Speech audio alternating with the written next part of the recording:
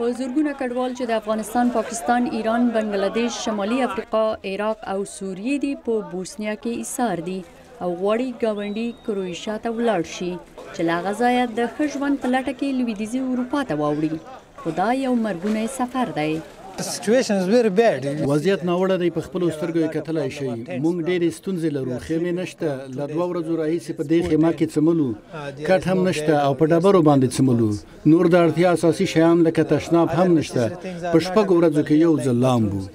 د بوسنیا ورځوګوینا پولیسو په ژمي کې د بشري ناورین د مخنیوي په هدف سلګونه پناه غوښتونکي چې په نیمګړو ودانیو او تشو کورونو کې استوګن وو راغونډ کړل او د ویچک په نوم دې کمپ ته راوستي دي. مرستندویه ادارو پر چارواکو غږ کړی چې د ویچک کمپ دې وتړي او په ژمي کې د کډوالو لپاره بهتره ځای برابر کړي. که چیرې کډوال په ژمي کې دلته پاتې شي نو مړه کېږي. هغوی به 5 میاشتو کې نه، په 2 ورځو او اونیو کې به مړه شي ځکه هوا ډېره سړیږي.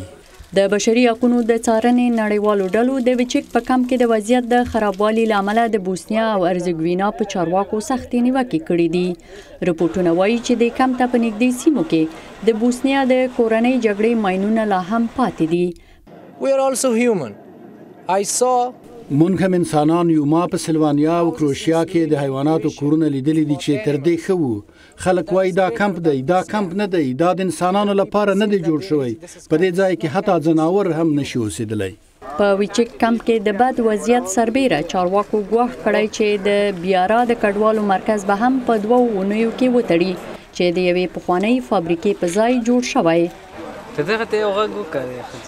هلو نو I haven't police paper. نه زه دې کمپ ته د ننوتلو لپاره د پولیسو اسناد نه لرم. زه ورور مې دلته راغلی یو. ما هغه ته وویل چې ما ته او ځان ته اسناد جوړ کړي، بیا کولی شو دې کمپ ته ورننوځو.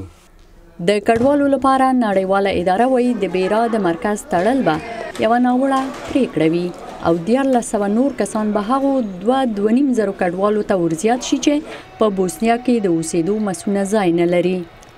کله چې هنګري او سلوانیا د کډوالو په مخ خپلې پولې وتړلې، ډېر کډوال بوسنیا ته واوښتل. د 2018 کال نه را په دې خوا 40,000 کډوال بوسنیا ته تللي او له دې لارې لویدیځي اروپا ته اوړي.